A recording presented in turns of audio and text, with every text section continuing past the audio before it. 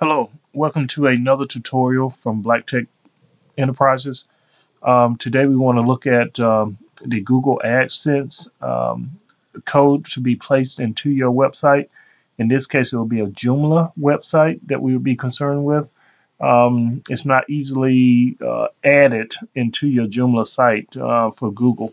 So if you get a rejection that say they could not find your code, and you get a message back like this that your site is not ready and you need to add this code. So once you sign up for AdSense, you will probably get something like this. And so you need to first get this code and then go to your Joomla site. Go to the back end for the administration. And here you will put in whatever the your ID is and password for the administrator, and go ahead and log in there. And then the first thing we want to do is go to extensions at the top and then templates. Okay, so now you're at the templates. You want to choose styles and you want to look for the star, because that will be the default one that you're using, and you want to come to the right for the template because you want to change this for the underlying any of the other styles, but this is the main template. So select that. Then for most of these, you will look for the index component typically. And what we are looking for is the header section, right? So there will be a header, a tag like this for head. And we do not see it here. And so that's good learning that you may not see it here. We will also look in the component.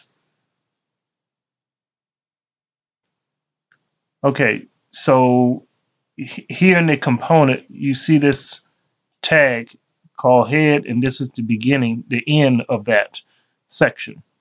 So what you want to do, per the instructions, you want to copy and paste this code between the head and the end/head tag. So we want to just put it toward the end right here, and we just want to paste